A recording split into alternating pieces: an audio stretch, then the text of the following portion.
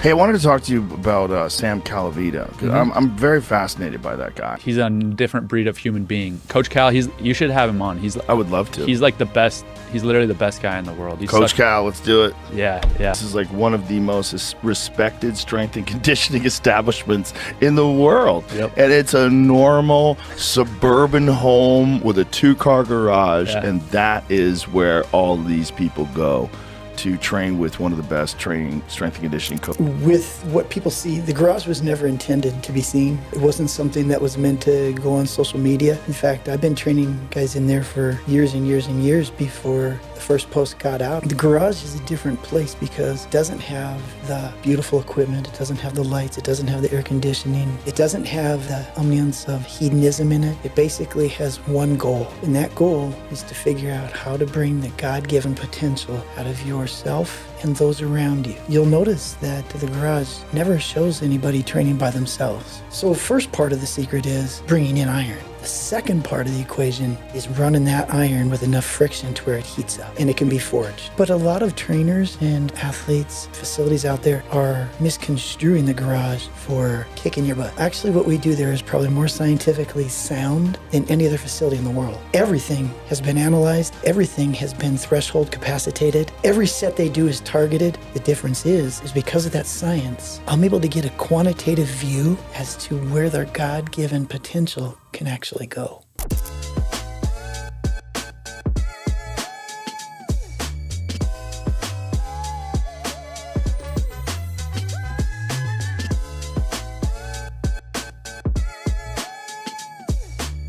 used to tell this story to all my campers in the Eternal Warrior Wrestling Camp.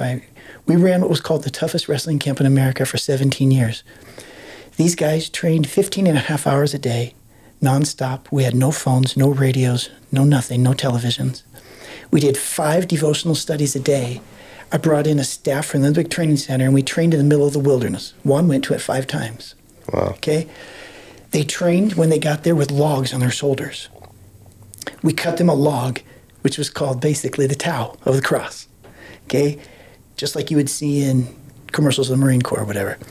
They would wrestle 5 to 6 hours a day, but then we use them as community service for training. So we would go and we'd buck hay. We would do 12, 13, 14 tons of hay in just a matter of hours for people who had chronic illnesses. We would split their wood for them. And so rather than lifting weights, we're cutting down trees, we're sawing logs. They had to do a triathlon at the end of the entire thing. And that they had to finish, they had to do a 1-mile swim in the cold lake, about 50 degrees. I know because I swam there with them every morning. That's cold. Then they would run 16 miles through the Rocky Mountains. They would come back to the school, which is the home base, pick up their log and run about 3 miles to the top of the mountain. They had to do it in less than 6 hours. And when they did, they would yell that I am an eternal warrior, or tetelestai, it is finished. And they would yell that. But equipping our youth today with the means to be strong and stand is missing in our society. It is a component that basically our system is trying to get us as believers to swallow hook, line, and sinker to think that we're helpless. I can't discipline my kid, even though I know I probably should. I can't basically fulfill my duty as a parent because this person over here running the state says I can't do it, and then tells me what's okay for my kid. That's not the way I read Scripture. Yeah. So when my kid told him, says, "No, my dad's gonna take care of it," that was the natural deterrent as a parent, that hopefully they wouldn't go down the road that other kid. But schools make it hard, and society at large makes it hard. And we just keep giving them, say, "Oh, well, you acted out because you're depressed." Well, why are you depressed? Well, I'm probably depressed because my parents never taught me otherwise how to. The key word here? And it just gets deeper and deeper. Oh, and yeah. deeper You guys and ever deeper hear and of the deeper. word? You're probably old enough. Remember self-esteem? Mm-hmm. Oh, well, I was a teacher for 35 years. The training lab has now allowed me to basically move on from that. I'm a consultant. But I watched this self-esteem start as an idea and then grow into an entire ideology that, oh, you can give a kid self-esteem. You have to give them self-esteem. And I would say, wait a minute, you understand? You can't give anybody self-esteem. Self-esteem is the feeling that you get from working hard and doing right and knowing you did a job well done. Then you're not depressed.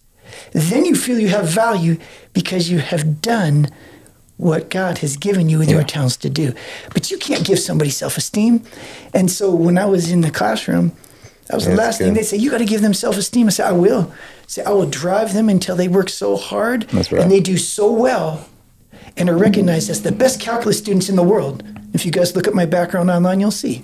I was recognized as the best calculus teacher in the entire world in 2005 by President George Bush in the Advanced Placement Board in Princeton, New Jersey.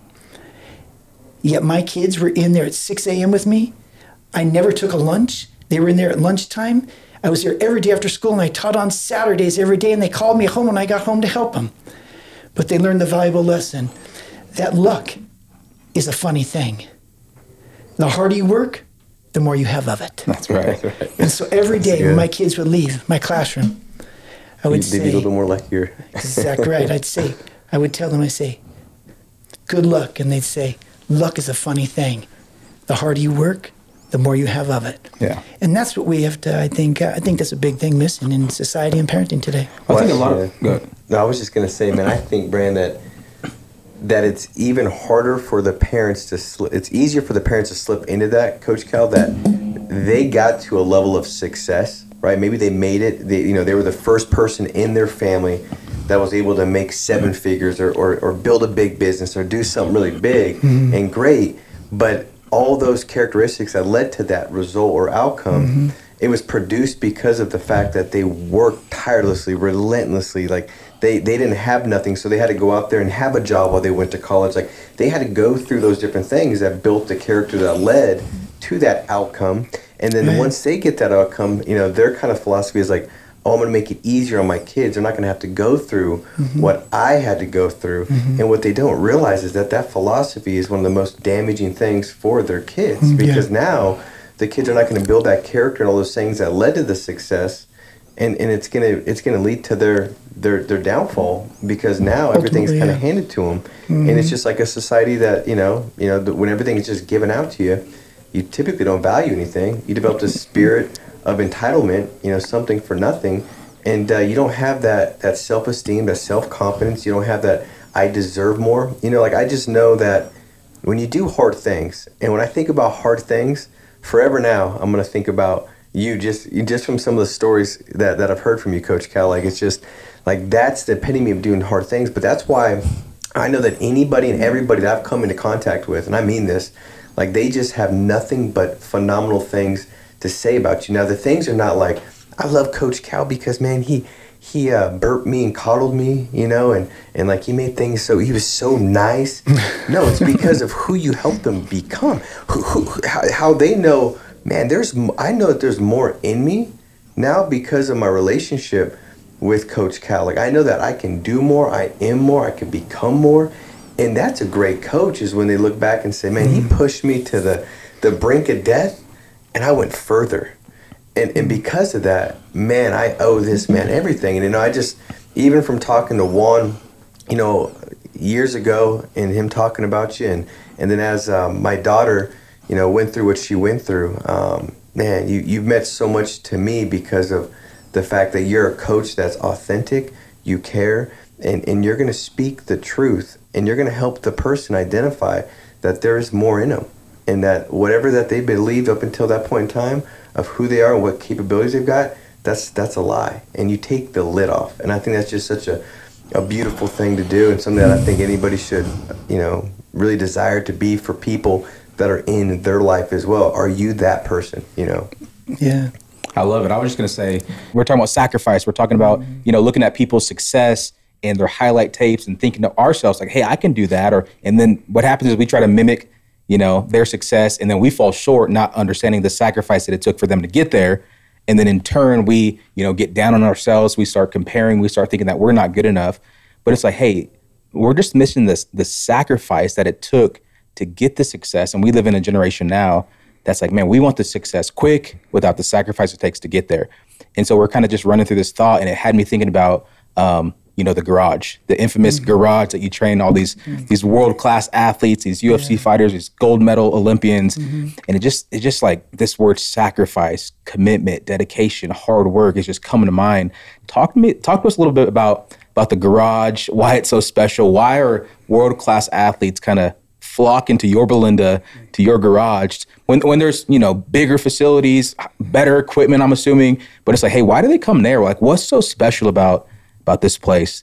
Like, what are they getting in the garage? Hey, real quick tag. Bo Nichols said it gave him PTSD. I watched that clip, and he's like, Joe Rogan was like, mentioned it, and he's like, that gives me PTSD, And I was like, if he gives that dude PTSD, I don't even want to drive past it. Yeah.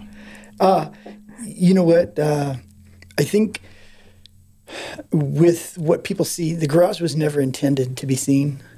It wasn't something that was meant to go on social media. In fact, I've been training guys in there for years and years and years before the first post got out. I didn't even know what a post was. I had no idea. I don't do social media. And so the garage is a different place because it doesn't have the beautiful equipment. It doesn't have the lights. It doesn't have the air conditioning. It doesn't have the ambiance of hedonism in it. It basically has one goal, and that goal is to figure out how to bring the God-given potential out of yourself and those around you. You'll notice that the garage never shows anybody training by themselves. It's because Proverbs 27:17 tells us, it says, iron sharpens iron. Like one man's countenance sharpens another. So first part of the secret is bringing in iron. That's good. The second part of the equation is running that iron with enough friction to where it heats up. That's right. And it can be forged. But a lot of trainers and athletes, facilities out there are misconstruing the garage for kicking your butt. Like, oh, Coach Cal kicks their butt. No, actually what we do there is probably more scientifically sound than any other facility in the world. Everything has been analyzed. Everything has been threshold capacitated. Every set they do is targeted. The difference is because of that science, I'm able to get a quantitative view as to where their God-given potential can actually go. You see, because of what I can measure, and I can see it in front of me, I can have an athlete that says, oh man, I'm done. I gave everything I got. And I can say, no, you're not. Go. I'll accept nothing. No, you're not. I'm done. I can't go to. I can see it right here. Go. Go. You don't want to go? Get out. Get out, because in here, we do one thing. We honor God to your God-given potential. In order to do that, you got to be willing to take your hand, put it down your throat, reach to the bottom of your stomach, and pull out your soul. Because you never know truth and reality until you look at your soul face to face. Then when you walk out of here, you will know that your opponent can never go to the level at which you can drive him, and now you create fear in him. And it's actually called the TL effect. I have college coaches who tell me, it says, my boys actually are afraid when they go out against a trained lab athlete because they do not know what they are capable of. And do you know why? Because they have worked hard, but they've never stepped beyond. Well, you don't know if you're going beyond unless you have the numbers. You don't know unless you understand it. So I understand it. I see it. And so when they say they're done, I say, no, you're not. You're not done. Go. Go. No, we're not done. Go. And so it takes them to a place where physical ability and physical training is transcended by the mental and spiritual belief that I can do all things through Christ who strengthens me without even having to say Christ. I can do all things because I have been there. I have looked at my soul, and I came and I showed up again to do it. The garage has retired more athletes than Social Security. Just to put it in there like Carl Weathers, he just went to be with the Lord this week, all right? And that's okay. We do not accept just anybody. I'm going to accept the few who want to join God's army and finding out what is their God-given potential. Society does not want to know what an individual's God-given potential is, because if it did, the things that society propagates on us would not exist. Rather, we're told to believe the lie that we're less, that we are inferior. We need Photoshop. We need to live up to them. No, I don't. The only person I live up to is Jesus Christ. When I live up to him, I'm at my God-given potential. And not all my fighters are believers. I really don't care. I really don't care. They're going to see what they're going to see. But they're going to know that what they walk out with is something that's intangible. It can't be touched and you can't put your finger on it. David Taylor said it very well in a podcast that he did. He said, Coach Cal is very soft-spoken. He doesn't yell at you. He said, but when he tells you you're going to do something, whether you believe it or not, you know that you're going to end up doing it. And that is truly believing Christ in you. And David Taylor then went on to say, it doesn't matter where my opponent takes me. He said, I will drag him to the first layer of hell. And if he follows me, I'll take him to the second or third layers. No man can go where these people have gone in the garage. No man. And it's not done day after day after day after day. I'm not there to try and prove that I'm a Navy SEAL instructor or that I'm a drill instructor.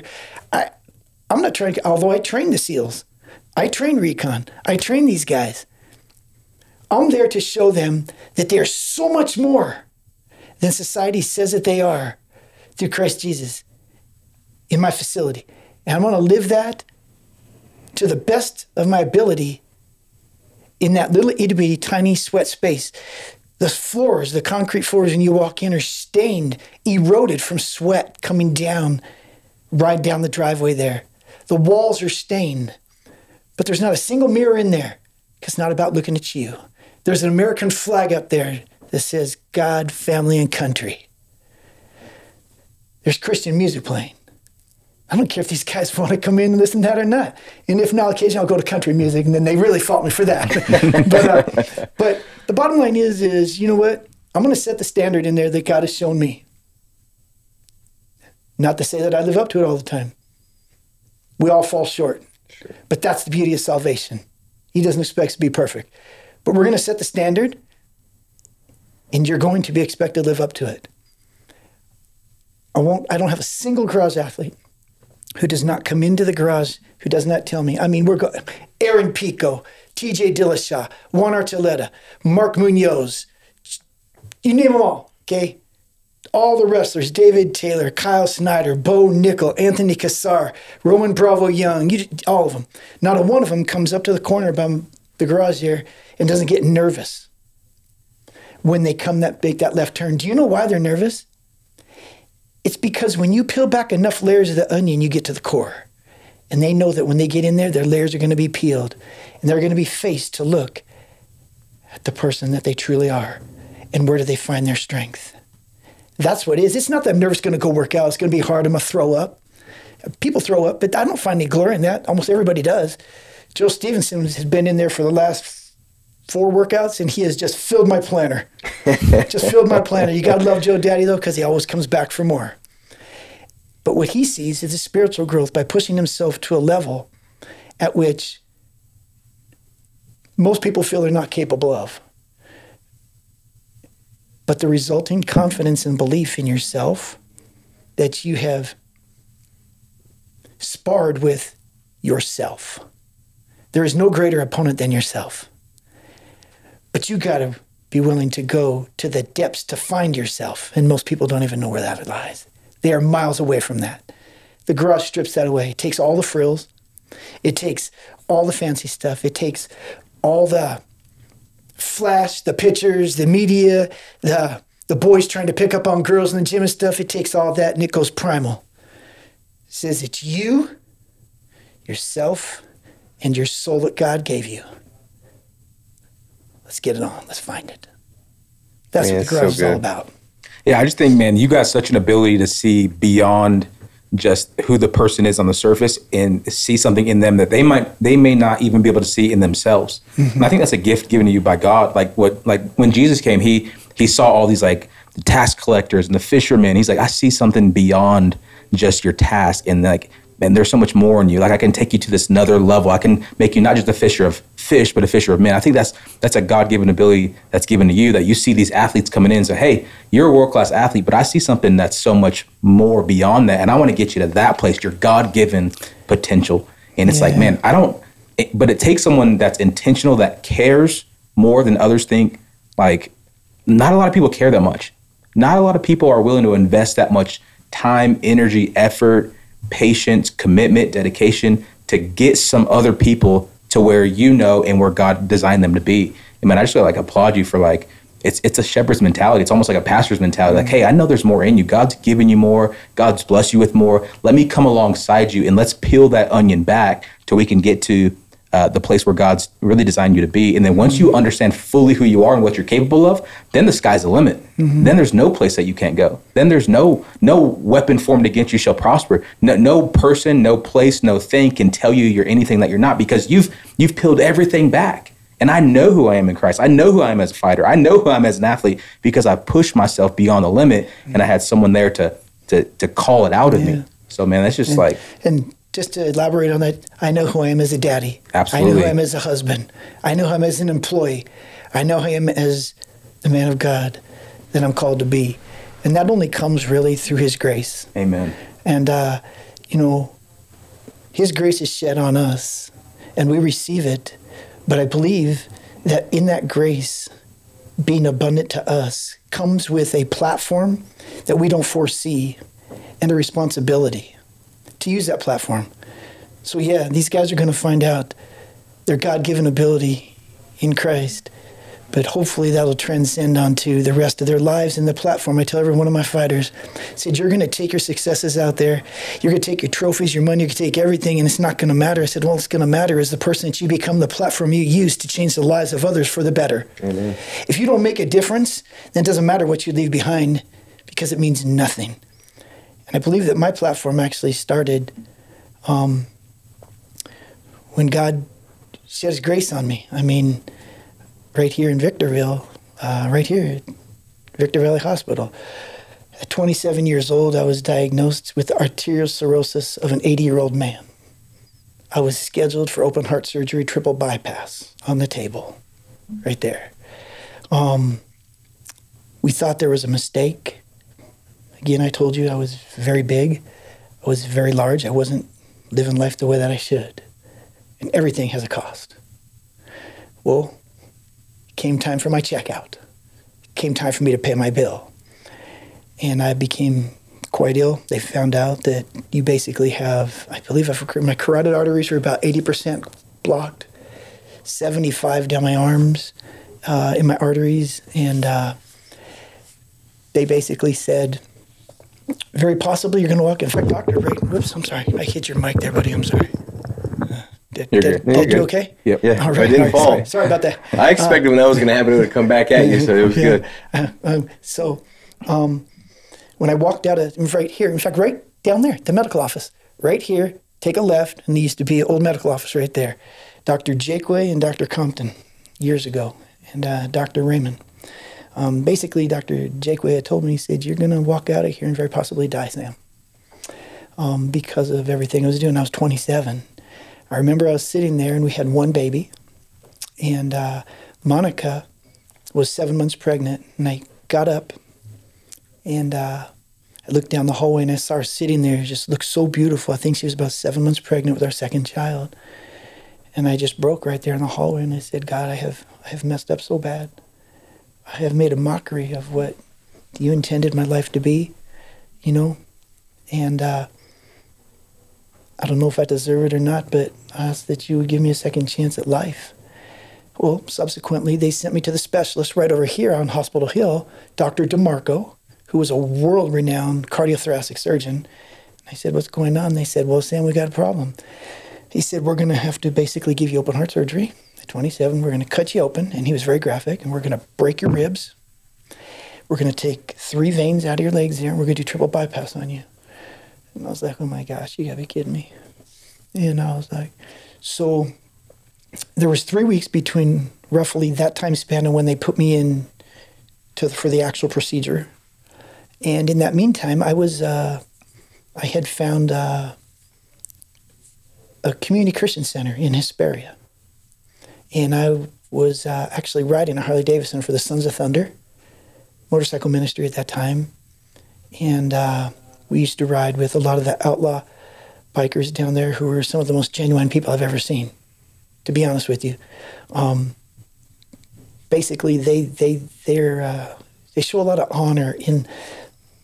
What's that song that, I think it's DC Talk, says the one thing that an unbelieving generation refuses to accept is Christians that say one thing with their mouths but live their lives another. You know what I'm talking about, that song?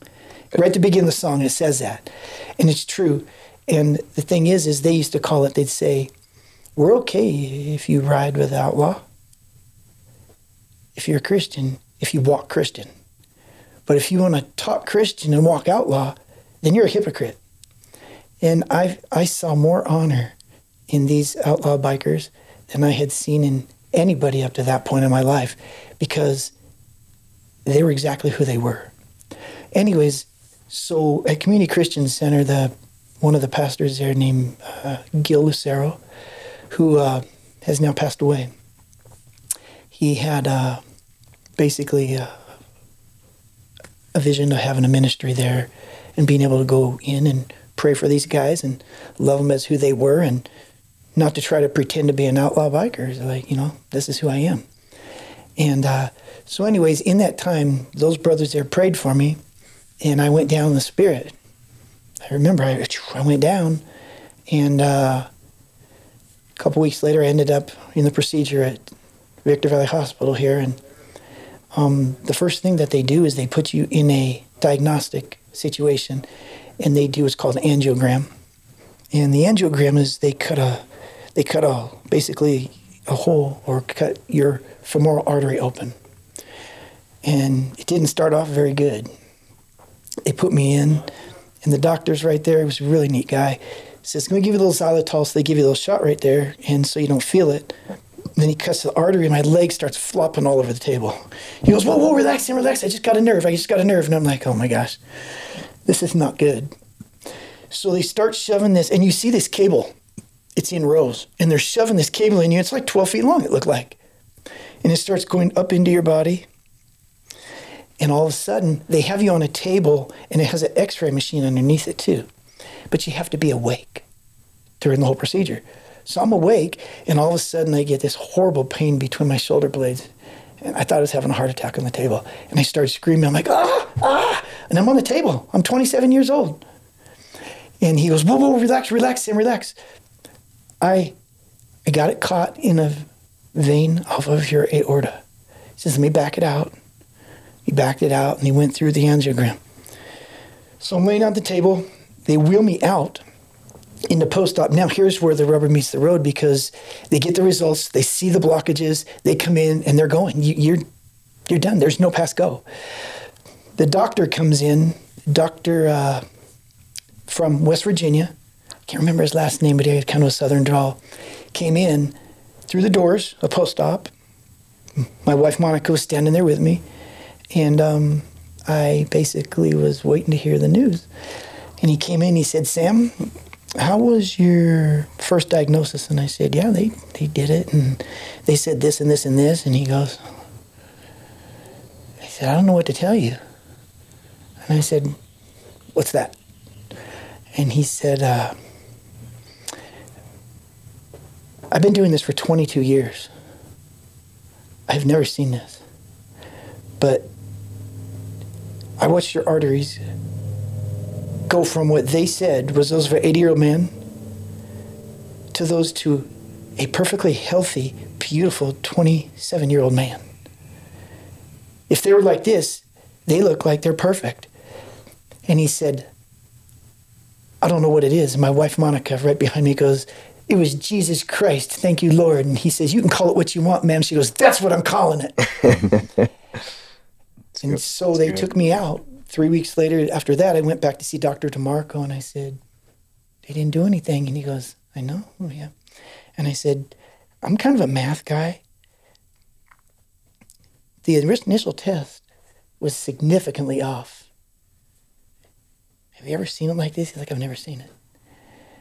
And at that point in time, the grace of God that came on me, my life didn't change immediately.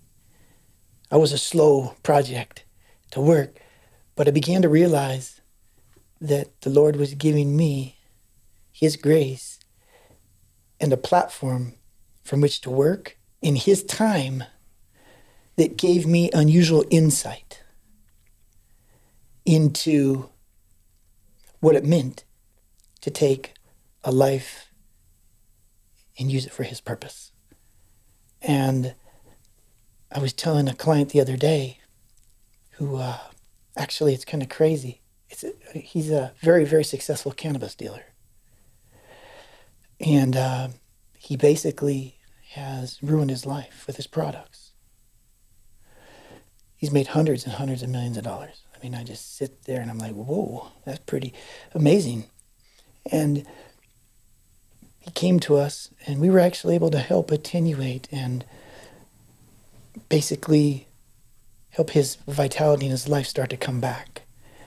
And I said, why are you really here?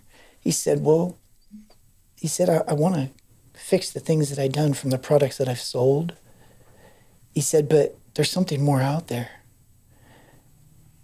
And I said, you have a platform, right? And he goes, what do you mean? I said, you, in the experiences you've gone through and the grace that's being shed on you now is a platform to you reach a world out there that I can never touch. And that money cannot satisfy or take care of. And so this guy now asked about making training labs all over the country to have a platform where he can help heal people from the products that he has made to make his life have true purpose. And so God uses things in our lives that we have a choice to either use it for, people say, oh, use it for the kingdom. I think that's kind of cliche for me to say that. To use these experiences to make a difference in the lives of those around us. But it's a conscious choice. This dealer came in, or this guy, and he had a choice. I'm not fulfilled. This is not all the money, all the cars. He drove a Lamborghini up to my place the other day. Actually, I let my daughter drive it. It was crazy. It was like, whoa. But he says, none of that. It means nothing. After you've driven enough cars and you've had enough fancy dinners and you've done enough of these things, his life's pretty empty.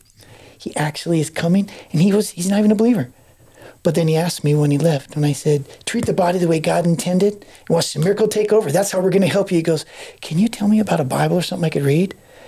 Because he knew inside that he has something greater to give, a platform. And you know what? Why should we be surprised? Because in Genesis, towards the later chapters in 30, 31, out there, all the terrible things that happened to Joseph. His brothers hated him. His brothers sold him into slavery. He got put in the dungeon for 2 years. The guys in the dungeon hated him, thought he was just the worst. God started giving these dreams and these things. But the bottom line is when the famine came and his people came from Egypt and they saw him and didn't recognize him, he had compassion on them because of what he had been through. He had a platform God gave him, and he chose to use it, exemplified by one thing, his statement. His brothers recognized him when he told them, and they said, please forgive us. Please don't slaughter us or whatever. And he said, oh, please. And he started to weep. He said, what Satan meant for evil, God meant for good. So we have choices, and we go through experiences in life. And what Satan meant for evil, God meant for good. So how are we going to turn it to that platform? In the garage, I want to circle back, is about giving these guys a platform to make a life out there better than it was previously. And the only way that you can do that is to go through these things. And so it all circles and ties back together to the wonderful, amazing grace of God. The amazing grace. So good. I once was lost and now I'm found. And that's the bottom line. And it's kind of crazy where it came from. And we look back, and I would have never chosen these steps in my life.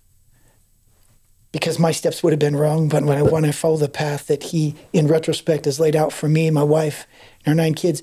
But on that day, God decided, he said, you know what, Sam? I'm going to give you your life back. I'm going to give you 7 more kids. I'm going to let you have all these years with your wife. And hopefully you're going to wise up and use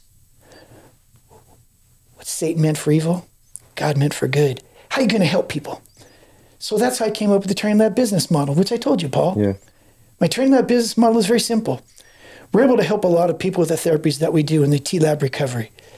These are not allopathic methods that are condoned by pharmaceuticals or condoned by mainstream medical because they don't make money. Oxygen is free. Light is free. These things are how the body works. But my wife and I understand that God gave us a platform to help as many people as we can until our days are done here, precipitated by his grace. And so our business model is very simple. It's not business 101, and it certainly wouldn't pass a business class in college to make a business plan. Our business model is this. Those who can, pay. Those who can't, we take care of them anyway. And if they can pay us back before the Lord comes, then great. If they can't, then we'll all have a real good laugh about it in heaven. And that came from God's grace. That's so good. That's the Training Lab business model.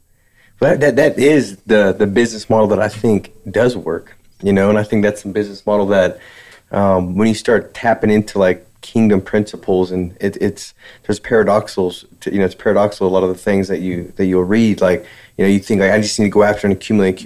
No, it's like if you just give, you can't outgive God. If you continue to help those in need, it's always going to come back, and it's going to come back shaking together, running over more than you could ever ask or imagine. And that's just like doing those things, it allows God to go and show up. You know what I mean? 100%. And I just think that beyond your wildest imagination. Exactly. And and you're a witness. Your life is a witness of that. And I think that, like, when I think about you and in my first interaction that I had with you, and every interaction I've had since then, it's somebody that really knows who they are.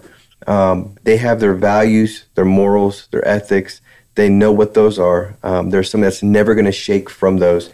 And I believe that that's one of the most attractive qualities and characteristics you can ever have. I think in today's world, it's become more artificial than ever before. To Brand's point, as far as the highlight reels, and it's a lot of people living this fake life, this life that's not authentic, where they don't really stand for really anything. They're just kind of being moved and swayed based off of the next person's like or approval or opinion or what they think is going to get them ahead. And I think that the more artificial it becomes, the more bright authenticity shines.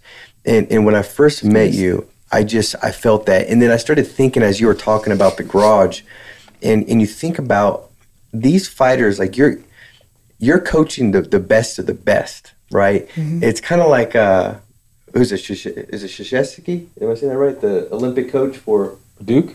Yeah. And he coached the Olympic basketball team, right? Yep. Like, it's like that. You're coaching people that they've gotten to high levels, and they're aspiring high levels. And those kind of people, they've got a sense of like high confidence and kind of some ego, right, as they go in. And I think you have to be like that person. You have to be the person that does what they say they're going to do, that they're authentic, they're integrous, and you have that. And I think that's why your ability to speak life and be who you are for these people that are looking to reach these high levels in their fitness. And it's not just fitness. You're helping them become awakened to, faith. Like, hey, there's got to be something about God, because I know I went to the depths of hell, like you said, and I'm still here, and there's more in me, right? Mm-hmm. And I just think that that's something that I believe that everybody deep down, if they really unpack and they were to ask themselves, what do you really want to be known for? Like, if you die and somebody's reading your tombstone or your obituary, if they're reading that, do you want to be known as Average Bob? Like, their lives average. He was average in his faith, his fitness, his family was average, his financial situation was average. He was average. And I think everybody would say, no, I would want to be described as somebody that knew who they were, that made a difference, that used their God gifts, the gifts that God gave them to make an impact, to make a difference, and they stood on what they stood for, and they didn't shake. I think you've gotten to that point. Now, I know everybody's, makes mistakes, and we all fall short of the glory of God. We're all sinners, but to me, I don't know if I've met somebody that, and I've met a lot of people, a lot of successful people in different arenas. I've never met somebody from a holistic standpoint that just seems that they've got that. What's something, and I know that doesn't happen overnight, that's a way to live through life to get to that point. But for somebody that says, I aspire to be known more like that, like we're that kind of person that's described in that way, what would they do? Like what's some of the things that you think are the most important things that they can do to start to build that congruency with themselves, to start to become that person that is of sound judgment, sound character? Like, what does that look like, you think? Because you've got it. I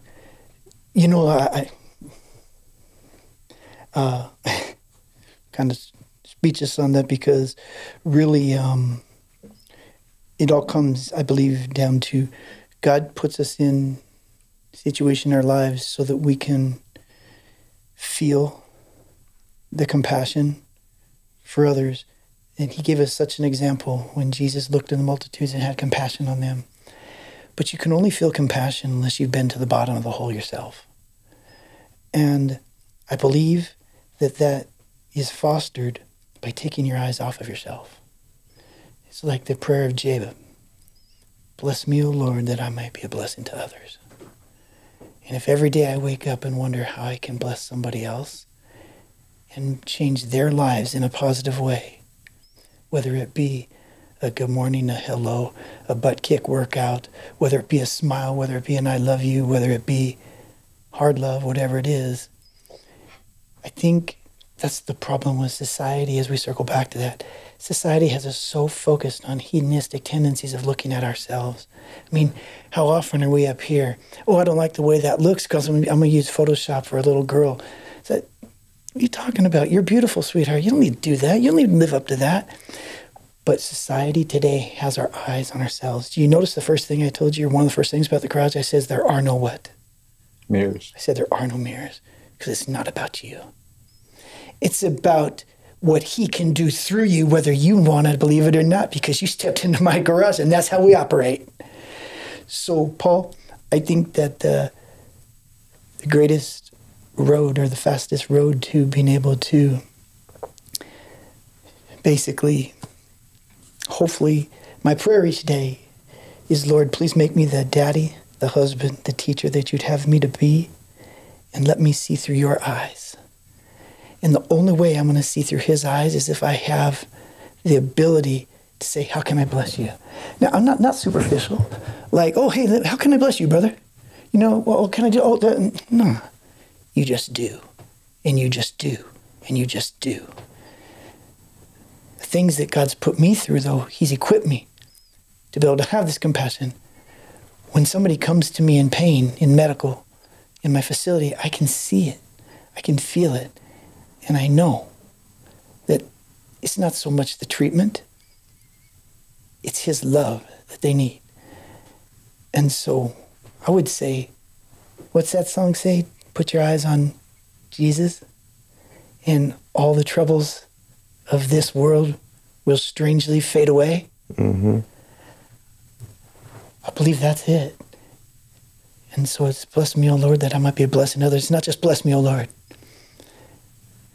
And you are right. You cannot outgive God. I'm a blessed man. I'm a blessed man. Monica and I never had much, but we had love. We have 9 kids of our own. We have everything. And now God's decided to bless the training lab and the training lab platform in his time and in his way. And we're seeing things now that we've never seen in our whole life. But our business model doesn't change. But it's how he uses people. Because see, the business model that I gave you guys, I didn't just think of that. I'm not righteous enough to think of that in my own faults and sin. God used another man to tell me that. When Monica and I were young, we had, I want to say 5 or 6 kids. we had one car, that old jalopy-looking Suburban. That, you know, those old Suburbans look like just big old whale wagons, two-tones, right? We saved up, and we paid $8,000 to get this car because we didn't have enough seatbelts for our kids. We needed 8 seatbelts. So it had 7, and it had a bench seat, so you could put the bench seat out. We could double buckle 2 kids. It was the only car we had. I was working at Calvary Chapel for just nothing down there, which was a journey God had me on and took us on. And we could talk about that another day.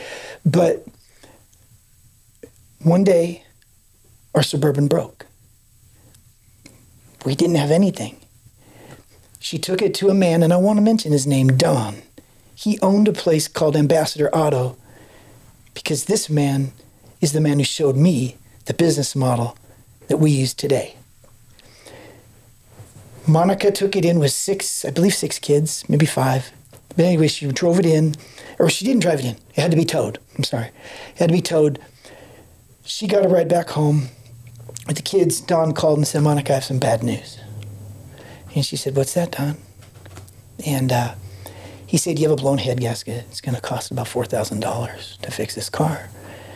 And so I got home from Calvary Chapel, drove home, and she said, Sam, $4,000. I drove a little itty bitty old Toyota, had, I don't know how many hundreds of thousands of miles on it, but that was my car to get back and forth. I think it had 4 seatbelts. So we could have put him in the trunk. We couldn't get all the kids in there. So basically, she said, Sam, it's $4,000. And I said, honey, I don't know what we're going to do. And Don called her and said, Monica, come on down here. I want to talk to you.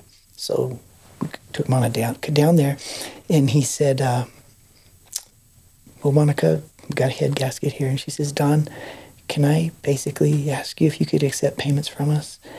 We could give you the little bit of what Sam is making right now. And at the time at Calvary Chapel was $18,000 a year on a family that size. Living in Yorba Linda. Yeah, that's a podcast on itself. We got to figure out how you did that. Okay. Yeah. And he looked at her and he said, Monica, he said, we're going to fix this car for you.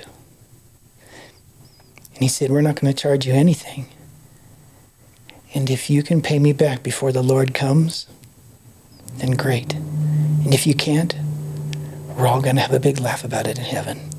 That's the second time you've heard me say that on a podcast.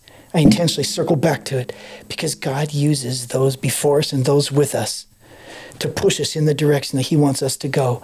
And that man faithfully did something he never realized that he did, because we have raised an entire business, and right now, a world-renowned business, based on that one principle that Don shed grace on us because God shed grace on him first. Yeah, I mean, it's beautiful. That's the business model. And I wanted to say his name, his place, his son sold his place. But that was the beginning of the Training Lab business model, yet I didn't even know it.